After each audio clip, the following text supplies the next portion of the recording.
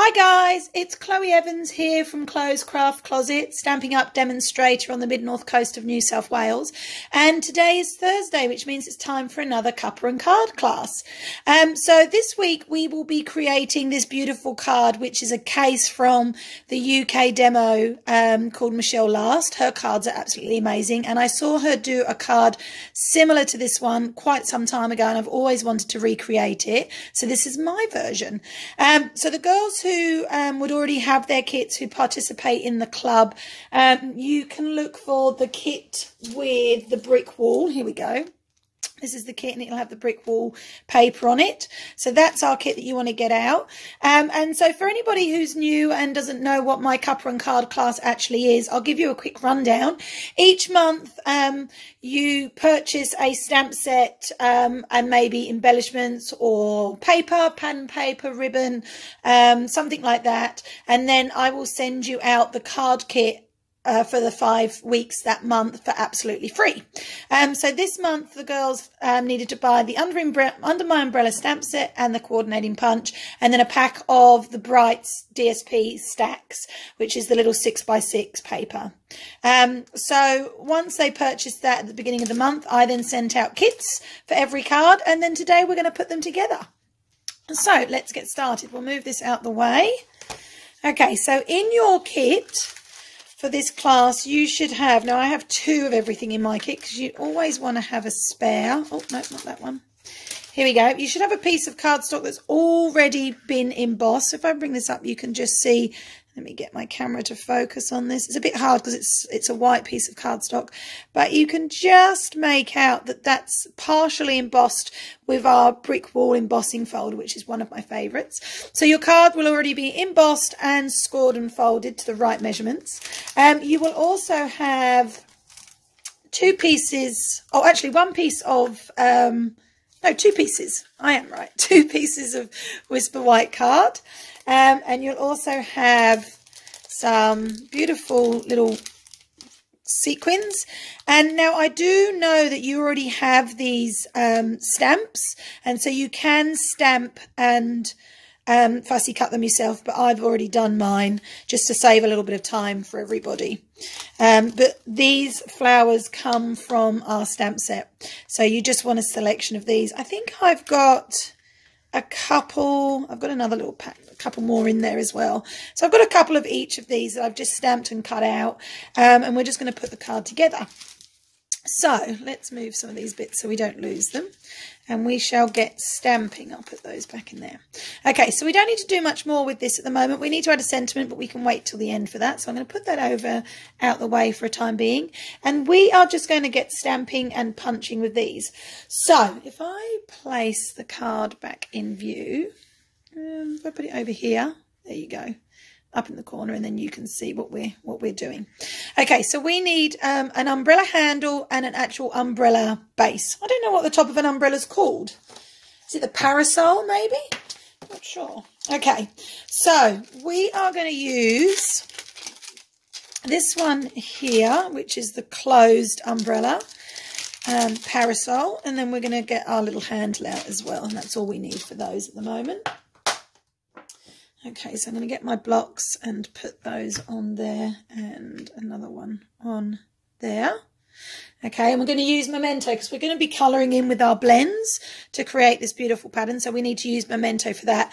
If you don't have any alcohol ink pens, our stamping blends, and you only have maybe our stamping right markers, then you need to change out the Memento for maybe Stays On instead, because the water and the water won't work together, where I've got alcohol and water, so that's how we remember this one. And all we're going to do is stamp our umbrella. Now, whenever I stamp anything that needs a punch to coordinate, I always look to see how the item gets punched out, and then I try and work out the best way to then position this to fit in there the easiest. So it's going that way. This is the bit that we want here, so I'm going to stamp our image that way as well. Oh, stuck to the block. There we go. And then the same with our handle. It's going this way, so I'm going to turn this around and I'm going to stamp it that way as well, just like that. There you go. Okay, while you've got the Memento out, on your other piece of scrap Whisper White, you can stamp your flowers and fussy cut those out. So you're going to need about 1, 2, 3, 4, 5, 6, maybe 7 flowers. It's always probably better to do more than less. And all we're going to do is punch these out. Now, Post-it note would be great for lining up if you can't get your fingers in there. And I'm just going to line that up, punch that little one out. Okay. And I'm going to put those bits in the bin. So there's our parasol. And then the same, I'm going to slide him down there. Oh, he's a bit long. I've had him too high up. Punched him too high up. Let's take a bit of this corner off. Okay, we'll try again. Slide him down there. Oh. Now, if you squeeze your punch just a little, it sort of grips it and gives you that chance to move a little bit better. Punch him out. There he is. And we'll get rid of these little scraps. Okay, so they are our little 2 bits of punch out that we need. So I'll get all the flowers that I've already stamped and cut. Oh no, I don't want the sequins just yet. Don't want those yet. They can go back in there. All right, I'll push them over to one side. I can't quite get them in. Oh, look, there's loads of them. I dropped loads. Oh, no. All right. Move them all over there. We'll get those out in a minute. Okay, and so now what I'm going to do is start colouring these in. Now, you can obviously use any colour that you want. I'll tell you the colours that I've used in case you want to do the same as me. Throwing all my supplies everywhere today. Okay, so my umbrella parasol is in Pool Party Light and Dark. The flowers are a combination of Rococo Rose, light and dark, and Petal Pink, light and dark. And I have also done all the leaves in Old Olive. So those are the 4 sets of colour. 4 sets? 1, 2, 3. Yes, 4 sets of colour that I use to create this card. And so now we're just going to go about colouring this in. And I'm going to try and be as fast as possible for this.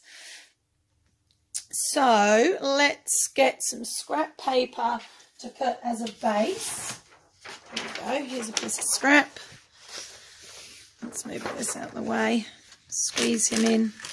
Because the problem with when you're colouring with your blends, to get a really good blend, the colour's actually got to seep through.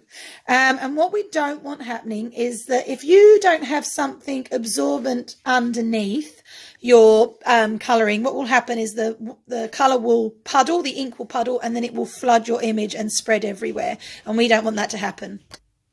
So let's get colouring. Now I'm going to try not to put my head in the screen, so if I do, I apologise in advance, but I'm going to try my best not to.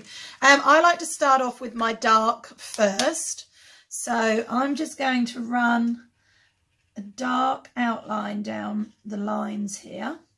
Now, I'm definitely not the best at colouring. I'm very childlike and basic.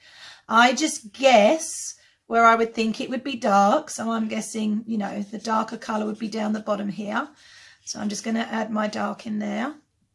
And then I'm going to try and blend all of that out with the lighter shade. So I start over that dark bit first, going out, and then I sort of blend that bit out a little bit, like so.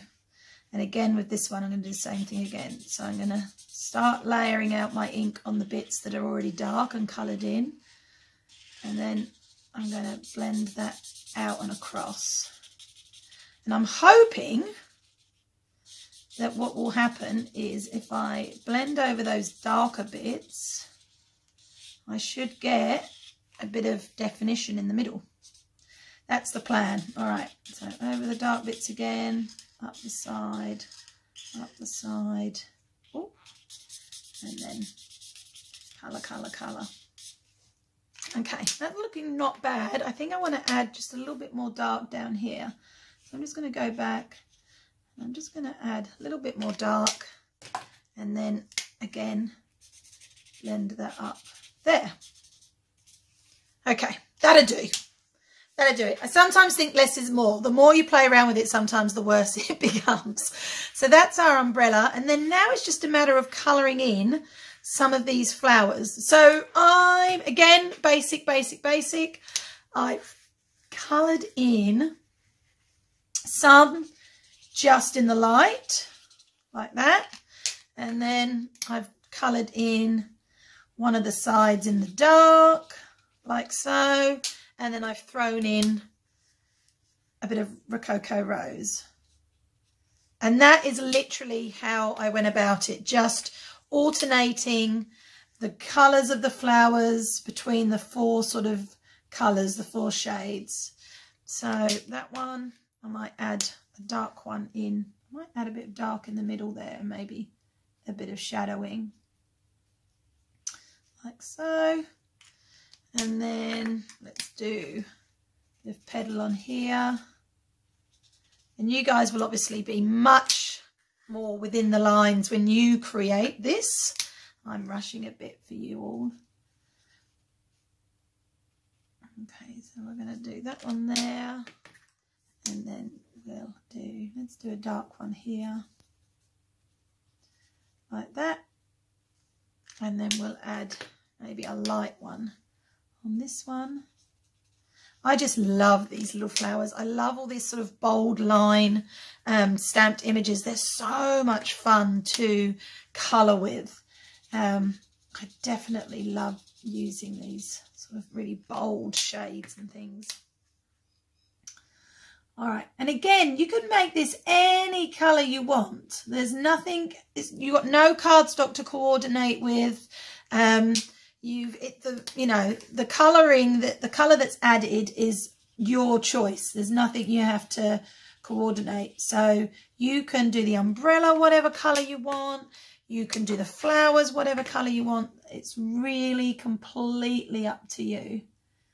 So just going around the outside to add a bit of definition. And let's do this one dark as well. Oh, I think that might be a flower in the background there. What do we think? Maybe. Let's do him really dark. Like this colour. And then maybe we'll do that really back one, a pale colour. There we go. And then what I'll do is I'll go in at the end and do all the leaves last, because they are just the same colour on all of them. So I'm going to, I can just go back through quickly and do all of those in no time at all. Like that, like that. Oh, okay. Oh, and here comes some more rain. Raining. I hope it's nice wherever you guys are. It's very wet here in Port Macquarie at the moment. All right, let's add, should we add a bit of definition? I've gone right out the lines on those ones. Look at that. Isn't that a bit annoying? Oh, well. You won't see much of it. It'll all be hidden. Okay, let's do dark or Rococo here. And let's do Rococo here. And see, the colours I think really pop once you add that old olive. Once you do those leaves, it really just brings those colours together and makes them look, let's do this colour, makes them look fantastic. Oh, there's an ant on the lap.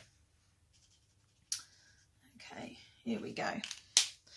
And oh, we'll add a little bit of definition there, a bit around there. Okay, so now that we've done with those colours, we're going to just come back in with our green. Oh, actually, I might use the dark first. Okay, so my idea, I keep moving my paper. The idea is that I'm just going to do the dark, and I'm just going to sort of put a streak on them like that. And then I'm going to come in and just colour them out, and that way I'm blending at the same time. Like so. There's one. We'll do the same again. Now, I'm not putting the lids on these because I'm going backwards and forwards so much with them.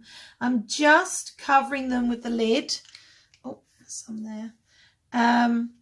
just so they don't dry out straight away. But I'm not clicking them on and off because I've got to come backwards and forwards to them so many times that you end up with repetitive strain syndrome. So if you are just using them one after another like this pretty quickly, then just balance them with the lid on the side like that, and then it'll stop them from drying out a little bit. I mean, if you leave them all day, then obviously they will dry out, but just for now, because we keep using them. Okay, don't they look stunning with that old olive? It really, anyone who knows me well enough knows I hate old olive, but I have to admit it works beautifully with these colours, with these flowers. And so I'm not doing anything super amazing. There are some fantastic demos out there who do beautiful colouring. I am not one of them. I colour like my, well, he's now 8, but my baby, the way he colours, that's how I colour. It's good enough for him, it's good enough for me. And that's it, that's that one done. And last but not least, this last little one here. Hopefully I've got enough of these. I have some more, I just don't want to colour it, spend any more time colouring them. Okay, that there. Done. Ta-da! All right, remember to snap the lids on them. Make sure that they are nice and secure and they're not going to go anywhere. Okay, I will get rid of my scrap piece of paper for the time being and bring all this back together, because now we're going to put our little set together.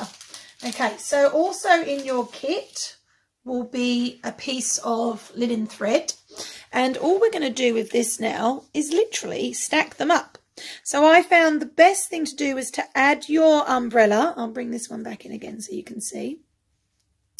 Is to add your umbrella and then work out where you want to put your flowers afterwards. So foam mount and glue dots are how we're going to go about putting these beautiful flowers together. So I'm just going to do a foam mount on the back of that one there. And I want him kind of, I don't know, there. Like that. That's it. And then we're going to glue dot the handle. Now I found that these little glue dots, these come from the Stampin' Up kits. When you buy one of the Stampin' Up kits, you get like it has everything in it that you need. So it always comes with foam mount, stamping dimensionals, and our beautiful glue dots. And so I find these really handy when you're coming to add other things to them. So all I've done is I've added a glue dot to it and then just put the umbrella like that. But I just thought I need to put the flowers underneath it. All right, let's pull him off. Take the glue dot off. We'll put the flowers in first. That would make more sense. All right, so we're just going to do, most of these flowers are going to be using glue dots. So we're just going to put, we want them to go along the edge. We're trying to hide the edge of our card so it has that sort of seamless flow. So another one there. And I'm also taking into account that's petal pink, so I want to put a Rococo rose next to it. So I'll do this one here like that. That goes beautifully up there. And then we just want a couple more down here, and then we should have one left over. And what we can do with that one, put that one there, and oh look, that's perfect. That one can go on the end like that. There we go. So there's your edge. Look how quickly that came together. So pretty. So now what we'll do is we'll go back to adding in our umbrella handle. Oh, stuck to my nail now. So we'll just add that to the back. Squeeze him on. We're just going to poke him in there. Like so. There we go. And then this last flower, what I'm going to do is I'm actually going to foam mount him up. So you can use your little Stampin' dimensionals, but I haven't got any on hand. So I'm just going to trim off that edge. I'm going to put that on the back there. And I'm just going to foam mount him up, and I might add him, I don't know, about there maybe, just to give a bit of depth to the card. And so with our ribbon, we are just going to make a bow. So I've done 2 bunny ears around the hole, oh sorry, around the tree, through the into the hole, she says, but I can't get, there we go. And that's going to make our bow. I find the 2 bunny ears bow works better tying a bow. The bows sort of sit better than when you do it the other way. That might just be me though. And I'm not sure that's even true, but I think it works. And I'm just going to chop the chin off. Now on this card you can see I've got really long tails, but I obviously didn't tie him as equal, so I'm going to have to trim him off. And we're just going to use a glue dot again to add that bow to our umbrella. And so all I do is I just sort of screw up, or as I like to call it to my girls, that makes them laugh, you make a bogey. You want to screw up your glue dot so it's like a screwed up little bogey, put it on the knot, and then you're just going to stick that on the handle like so, and that creates your bow. Ta-da! Pretty. So all we're left now is with a sentiment. Now, a lot of you get scared about having to put the sentiment in last and not doing it straight away. And if you're concerned, you can always add the sentiment in before you do all the rest of the work. Or you could always do a sentiment on another piece of paper and punch it out and put it over the top if you're really concerned. But I'm a true believer of just having a go. And definitely practice on a scrap piece first. A couple of scrap piece practices makes all the difference. So we are going to use the sentiment that says, I mean, you girls can use anything, but I like the one here that says, no matter the weather, we're friends forever. And I think that's a really good one. So I'm going to use my grid here, not only as my scrap to stamp off, but also to line up my block on the grid. And then I'm going to try not to get my head in the way while I do this. I then use the block, I see through the block here, and I can line up my words like that. There we go. And that should give you a relatively straight stamp. Let's have a look. Beautiful. So like I said, always have a couple of stamps first, and then just go straight. Oh, see how that one's really gluggy? I almost put that on the card. Let's see what it would have looked like. Yeah, see? Lucky I double checked. All right, let's give it a clean off. Let's get the scrub out, stamping scrub. And we will, there's probably, oh, I don't know if I've got any mist left. Oh, no, none in there. All right, let's see. It's pretty damp anyway. So we're going to give him a clean. Clean off that horrible gunky bit that we had. And we're going to try again. All right. So we're going to stamp, stamp, stamp, stamp. All right. Stamp, stamp, stamp, stamp. And we're going to put this on here like so. Ta-da! There we go. Fantastic. Awesome. Great job.